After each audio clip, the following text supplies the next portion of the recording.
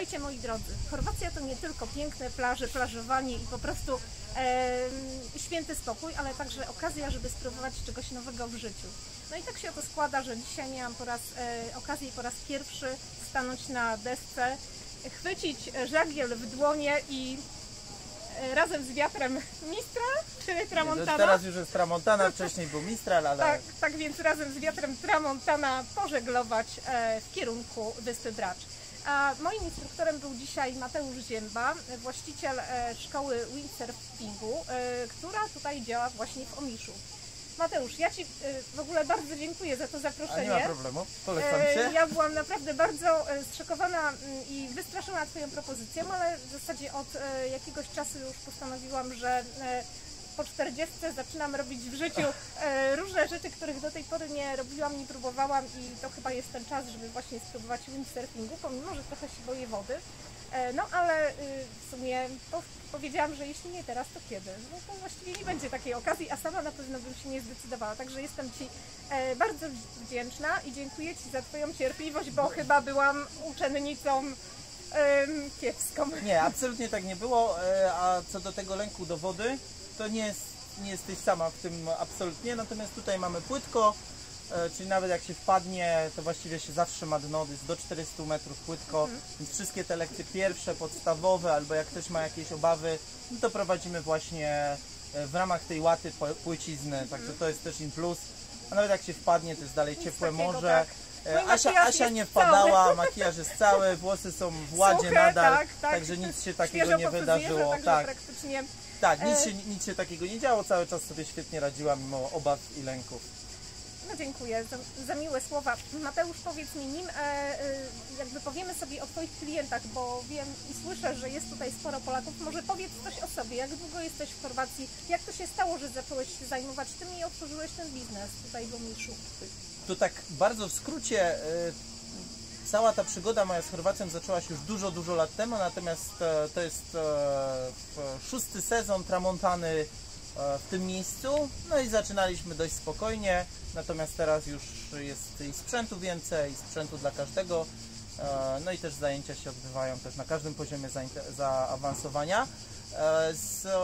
I jest sporo osób z Polski, co zresztą słychać, no ale tak naprawdę nie licząc tego ostatniego covidowego sezonu, no to miewaliśmy ponad 30 różnych narodowości i na zajęciach, i na wypożyczeniach z różnych części świata.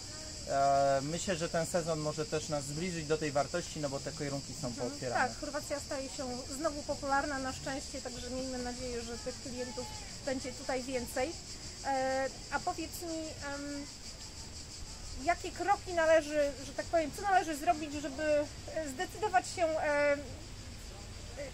zdecydować się rozpocząć tą przygodę z tym sportem? Czy na przykład organizujesz też jakieś obozy takie, na których dzieciaki czy dorośli mogą się też nauczyć? Czy... My mamy co tydzień praktycznie nową grupę takimi standardowymi kursami dla dzieci i dorosłych. To jest 10-godzinny kurs dla dorosłych, który się nazywa u nas Maxi, oraz 15-godzinny kurs dla dzieci. Te zajęcia są oczywiście rozbite w czasie, czyli dorośli wtedy mają po 2 godzinki codziennie, dzieci natomiast po 3 godziny. Te kursy standardowo zaczynają się w niedzielę i trwają do czwartku. Ale tak naprawdę mamy w ofercie bardzo dużą, różną pulę różnych opcji do wyboru.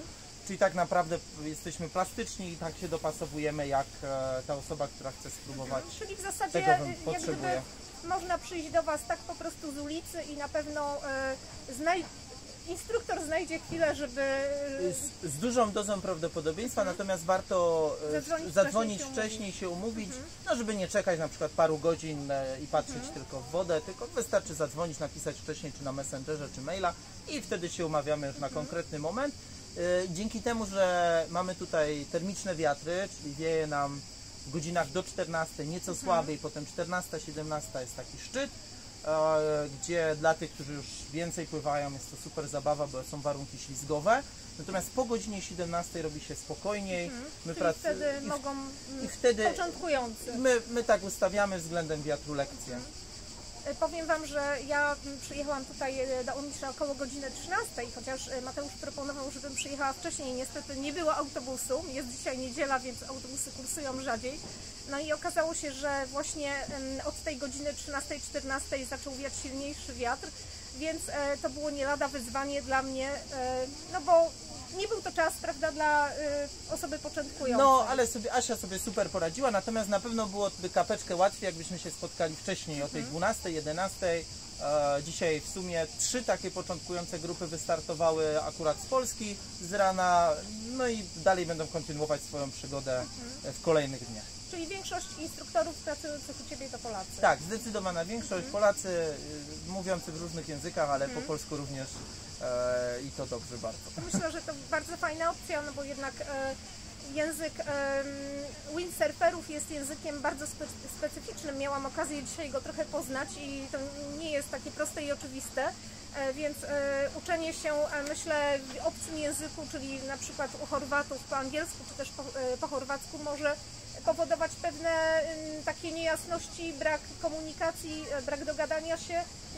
Pewnie więcej rzeczy, jak ktoś nie zna języka, trzeba zrobić intuicyjnie, prawda? Myślę, że na pewno i szczególnie dla dzieci to jest też, myślę, cenniejsze, cenne i łatwiejsze i do przełamania się i zrobienia tych pierwszych kroków właśnie, żeby był to język narodowy. No, a uczymy już, teraz mamy na kursie 4-latka, standardowo z 5-latkami już pełne kursy, duże, te 15-godzinne przeprowadzamy. A może pamiętasz Twój najmłodszy uczestnik takiego szkolenia? Najmłodszym moim uczestnikiem był syn, który miał wtedy 14 miesięcy, ale było tam więcej zabawy z żaglem niż żeglowania. 4-5-latki to są takie najmłodsze dzieci, które robią pełne kursy i faktycznie pływają z tym żaglem, robią zwroty, wracają do punktu wyjścia. Także w ten sposób też kadra jest odpowiednio przygotowana i metodycznie, i jeżeli chodzi o formy prowadzenia zajęć, ale również sprzętowo jesteśmy na takie maluszki również nastawieni, czyli mamy bardzo małe żagle, bo o powierzchni poniżej metra kwadratowego również. No i deski też, które też są specjalnie dla tych dzieci przygotowane. Ja myślę, że dzieciaki są chyba łatwiejszym materiałem, że tak powiem w cudzysłowie, do nauki, bo chyba nie czują takiego strachu i chyba, że są mniej zdyscyplinowane. To jest pytanie, które często słyszałem, czyli z kim się łatwiej pracuje, z dorosłymi czy dziećmi, zależy do osoby, natomiast jest ta specyfika pracy troszeczkę inna na tych zajęciach. Łatwiejsza, czy niekoniecznie? Dla dzieci? Z dziećmi? Zależy od dzieci. Aha. Nie, no tu jest kwestia tego właśnie, że faktycznie nie ma tego lęku, natomiast różnie jest z dyscypliną, ale radzimy sobie z tym wszystkim, ale dorośli też nie zawsze są zdyscyplinowani. Ale ja byłam bardzo ponosi tak, Asia była super zdyscyplinowaną kursantką, jak w wojsku było praktycznie komenda, była reakcja, no i myślę, że to też była droga do sukcesu dzisiaj tak, na bo zajęciach. Ja jestem taka bardzo konkretna, więc nie ma u mnie takich jakichś luźnych tematów, musi być konkretnie, jasno, czytelnie, tak żeby też jak najwięcej wykorzystać. Powiedz mi, taka godzina, znaczy właśnie takie pierwsze lekcje, to mniej więcej jaki to jest czas, tak jednorazowo na to, żeby cokolwiek liznąć. Nie mówię, żeby już pływać nie wiadomo jak dobrze. Zawsze można spróbować i potem zadecydować, ile się chce tych godzin robić dalej. Ponieważ jeszcze nie tak dawno, powiedzmy 20-25 lat temu, ten sprzęt windsurfingowy był trudny, był ciężki, toporny, wymagał bardzo dużego przygotowania fizycznego, to dalej o tym windsurfingu się myśli jako o czymś trudnym. Natomiast, tak też myślałam. Tak też myślałaś, okazało się, że wcale nie jest tak źle. Natomiast teraz sprzęt jest zupełnie inny, jest inne podejście też szkoleniowe, dzięki czemu naprawdę łatwo można załapać. Na pierwszej godzinie już się płynie z żaglem. Pierwsze obroty się robi, natomiast 3 do 5 godzin to jest takie minimum, żeby być samodzielnym żeglarzem. Czyli I żeby już poczuć ten wiatr we włosach, nie myśląc o tym, jak się ma ustawione stopy, czy się ma kolana zgięte, czy też nie, i czy są ręce wyprostowane, tak? Generalnie windsurfing jakby nie ma końca, czyli zawsze można się czegoś jeszcze nauczyć, ale te 3-5 godzin to jest takie minimum, żeby można było sobie wziąć, wypożyczyć sprzęt i samodzielnie też popływać. I czy tu w tej okolicy ten wiatr jest zawsze sprzyjający, czy są takie dni, że jest po prostu totalnie spokojnie i wtedy jest... Wiadomo, to jest zawsze pogoda, my na to nie mamy wpływu i nigdzie na świecie nie ma miejsca, że możemy zagwarantować wiatr, natomiast tutaj jest bardzo, bardzo wysokie prawdopodobieństwo, że faktycznie będzie wiało codziennie. W zależności od tego, jaka jest temperatura, no to się tak naprawdę zmienia tylko kierunek wiatru. Także tutaj, jeżeli o to chodzi, to też jest... No to pewnie miejsce wybrano nieprzypadkowo, no bo zazwyczaj te miejsca, gdzie są szkoły windsurferów, to jest odpowiedni wiatr, żeby nie wszędzie, że tak powiem, nie w każdej części Chorwacji, nawet nie w każdej części regionu tak naprawdę. Tak, tu nam się sprzęgło parę rzeczy, czyli ta płytka woda, o której mówiłem, właśnie termiczne wiatry, które naprawdę bardzo regularnie wieją, i od słabszych poprzez mocne albo bardzo mocne do średnich albo słabszych. W ciągu doby takie jest przejście. Również ciepłe morze to też jest in plus, czyli pianki są praktycznie niepotrzebne i ze względu na bliskość gór tutaj, rzeki i taki narożnik, w którym my jesteśmy, to faktycznie tu wieje zawsze troszeczkę mocniej niż w okolicy i troszkę dłużej niż w okolicy.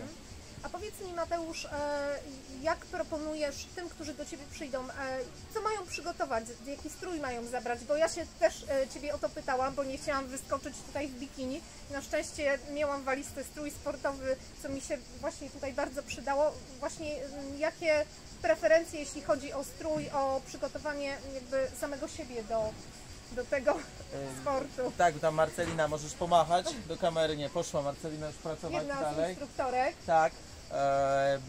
Jeżeli chodzi o przygotowanie do zajęć, to pierwsze co Ci napisałem to dobry nastrój, bo to jest pierwsze co trzeba ze sobą zabrać.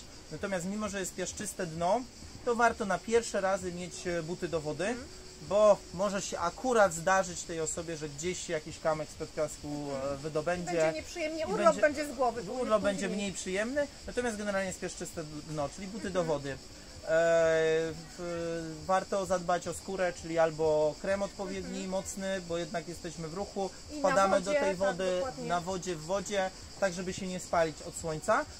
Na pewno shorty, też ze względu na jakieś takie zasady savoir vivre żeglarskiego, natomiast też takiego dobrego smaku, ale żeby nie rozpraszać instruktorów. Na przykład, ale też ze względu na to, że jest po prostu wygodnie, czyli strój powinien być, Asia ma dzisiaj bardzo dobrze jest przygotowana do zajęć, ponieważ strój jej nie przeszkadza w sytuacji, kiedy przy każdym... Jak się dokładnie schylałam, czy podnosiłam żagiel, to nie zastanawiałam się, że mam skąpę bikini. Na przykład, albo gdzieś te gacie tam gdzieś uciekają, to też jest problem, który się tu pojawia nam, no i dlatego warto mieć jakieś spodenki, no i górę też wygodną, no i dla dzieci szczególnie jakieś nakrycie głowy, ochrona wzroku od słońca, ok, ale musi to być zabezpieczone jakimiś sznureczkami, żeby tych okularów nie stracić. Także przede wszystkim wygodny strój sportowy na wysoką temperaturę i warto zadbać o skórę, żeby się nie spalić po prostu. Mateusz, czy możesz jeszcze parę słów powiedzieć o sobie właśnie, bo chyba nie odpowiedziałeś mi na to pytanie, jak trafiłeś w końcu tutaj do tego Omisza? Ja tutaj pracowałem w szkole chorwackiej, potem chwilę w polskiej, natomiast potem dostałem po prostu propozycję, bo to miejsce się luzowało, żeby to miejsce przejąć, no i tak sobie działam. Czyli generalnie w Chorwacji jesteś w sezonie letnim, cały sezon letni, a w sezonie zimowym wracasz do kraju. No, jesteśmy do 15 września, Tramontana ma też wersję zimową. Właśnie też, może opowiedz. Też z wyjazdami zimowymi, z wyjazdami narciarskimi, ze szkoleniem również w Polsce, z wyjazdami do Austrii, głównie Włoch w ten sposób. No a ja jeszcze przy okazji można mnie spotkać na przykład na AWF-ie w Katowicach, bo tam też pracuję jako nauczyciel akademicki. Czyli w zasadzie firma na cały sezon. Latem w Omiszu, tutaj w Chorwacji, natomiast zimą można skorzystać ze sportów, z zimowego szaleństwa na nartach w Alpach. Tak, zgadza się. Bardzo Ci, Mateusz, dziękuję. O, tutaj mamy jednego z instruktorów. Pomachać, proszę zobaczyć, jacy przystojni instruktorzy tutaj pracują, dokładnie jak gdzieś na Florydzie. Bardzo Ci dziękuję za pierwszą lekcję. Myślę, że zaszczepiłeś we mnie tego bakcyla i pewnie kiedyś jeszcze tutaj wrócę. Zapraszam, oczywiście. Ja też zapraszam Państwa, jak będziecie tylko w Chorwacji na urlopie, to nie leżcie tylko i wyłącznie na plaży, bo naprawdę to się może znudzić w końcu, tylko korzystajcie również z Adriatyku pod trochę innym kątem. Nie tylko właśnie pod kątem plażowania i kąpieli morskich, ale także sportu, aktywności i właśnie takiego fajnego spędzania czasu. No a zimą oczywiście można z Tramontana wyruszyć na stoki w Alpy. Tak, zgadza się. Słuchajcie, wrzucę Wam w komentarzu pod tym filmem link do strony, także kontaktujcie się bezpośrednio z Mateuszem, jeśli będziecie w Chorwacji, dzwońcie, piszcie, umawiajcie się na spotkanie, na pierwsze lekcje, zarówno z dziećmi, jak i Wy dorośli, bo naprawdę jest to fajna przygoda i pamiętajcie, warto spróbować czegoś, czego się w życiu nigdy nie robiło i dzięki temu ma się więcej doświadczeń i można później na koniec życia pomyśleć, że zrobiłam to i w zasadzie uważam, że fajnie przeżyłam życie, więc dziękuję Ci raz jeszcze. Również. Pozdrawiam wszystkich serdecznie i do usłyszenia, do zobaczenia. Do zobaczenia.